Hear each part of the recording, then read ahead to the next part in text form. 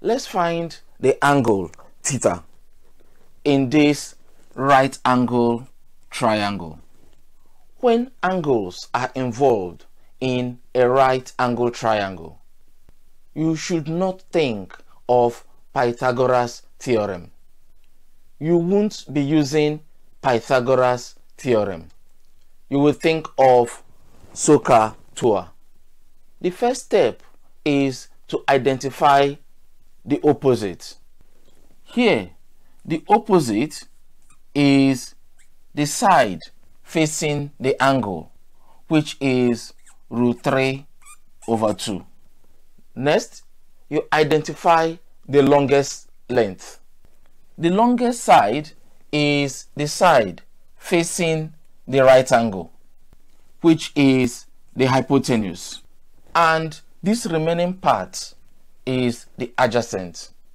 Here we have the opposite and the hypotenuse. We don't know the adjacent. We can only use Pythagoras theorem if we are looking for this side. But our aim is to find this angle. Cos have adjacent. I will not use cos. Tan has adjacent.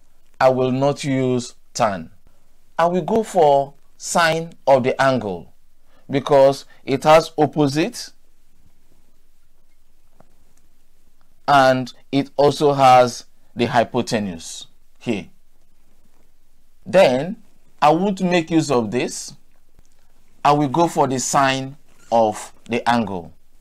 Then sine of the angle is opposite, which is √3 divided by 2. Then divide by the square root of 5. Next, we're going to have that this is sine theta divided by the square root of 3 divided by 2 divide by the square root of 5. Sine theta is the square root of 3 divided by 2 times 1 over the square root of 5.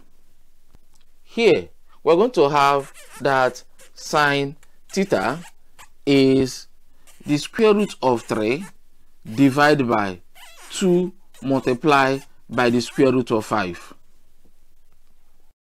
Next, we're going to have that our angle theta is this sine will move across and become the sine inverse of the square root of 3 divided by 2 multiplied by the square root of 5 in brackets. If you decide to rationalize this so that you have the square root of 3 divided by 2 multiplied by the square root of 5 times 2√5 divide 2√5. This times this will give you 2√15 divided by this times this is 4 and this times this will give you 5.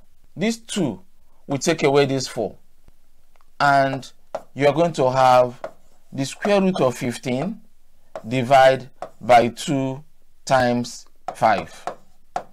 Here we are going to have the square root of 15 divided by 10.